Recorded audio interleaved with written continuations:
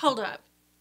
You're telling me that you can design landing pages and websites right in Canva? Now that is something we need to talk about.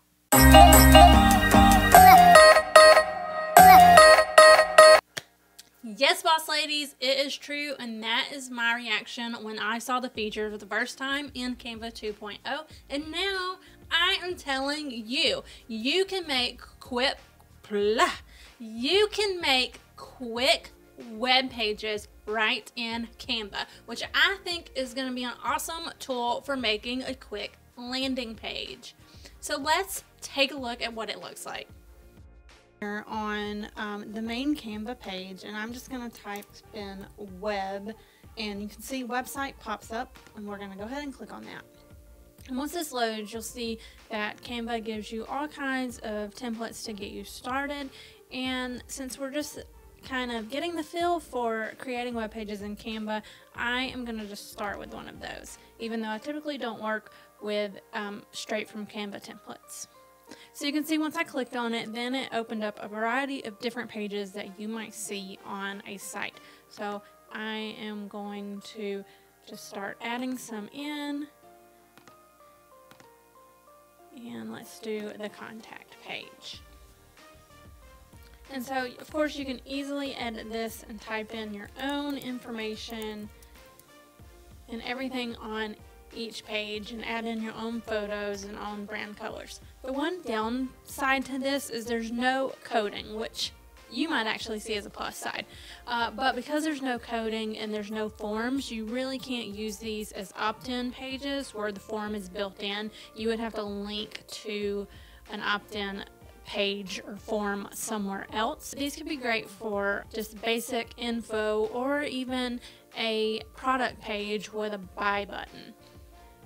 So to publish your site, once you have everything all set, you come over here to publish and you scroll way down almost to the bottom and click website.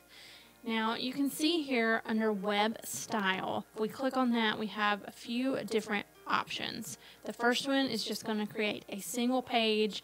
It's going to take all 3 pages that we created here and just stack them right on top of each other where you just scroll down to each section. The classic navigation is going to generate some links up top for us.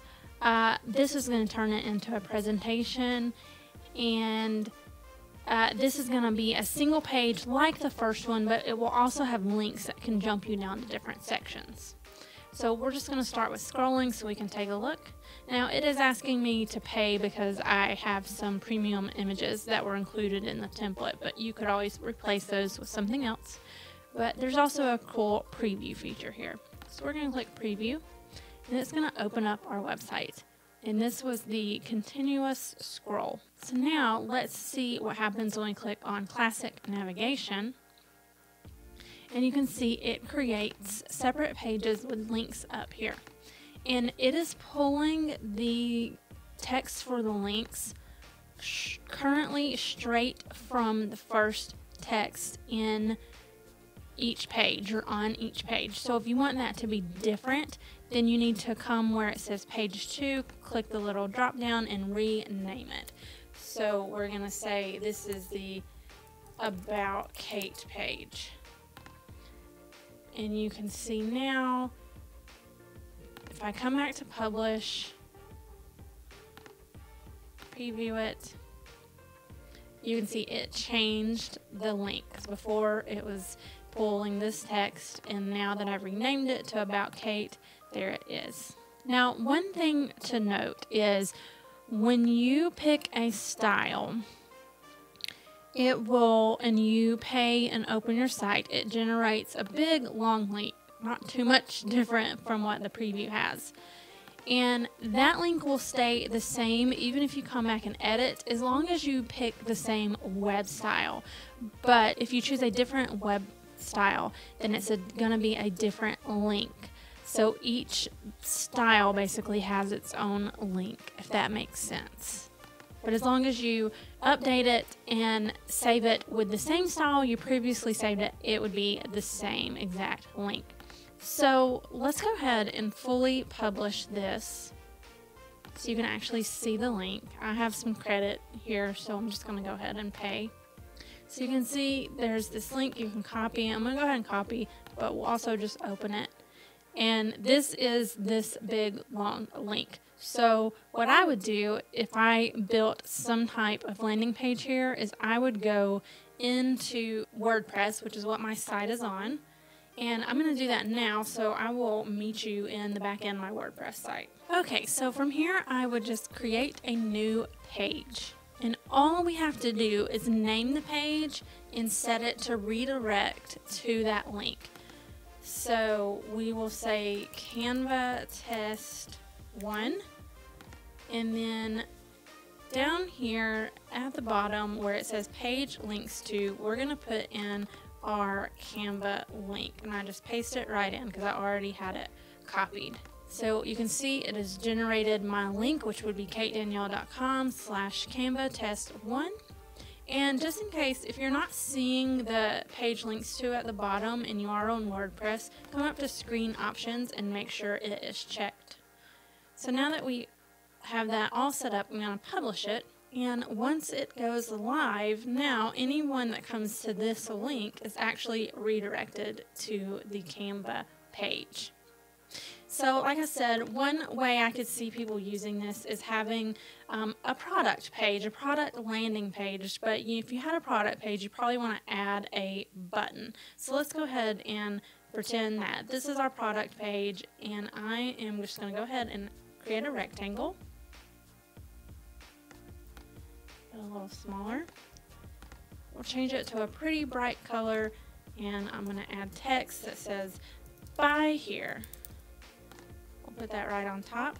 And to make it more like a button, I would actually add a drop shadow, and I have drop shadows in my Boss Lady design kit, but you can also snag a free one from my blog, and I'll be sure to put that link in the comments.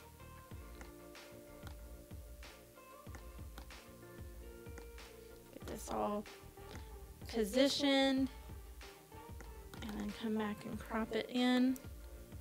I do have to hold shift because I'm cropping unproportionately. I'll send this to the back, move it down a little. And obviously doing the drop shadow is something you can play more around with, but let's move on. So now you need to link your text and your button. So I would link my text, and I'm just going to link it to my site for now.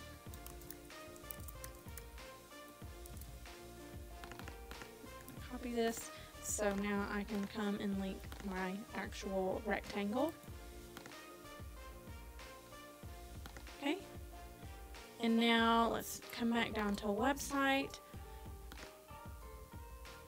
We'll choose standard this time just so you can see it. And see, now it can scroll or it can jump to different sections, and then here is the button, which my internet is being slow, but it is taking you to my page. So this could be your product checkout page or whatever you have for people to buy your products.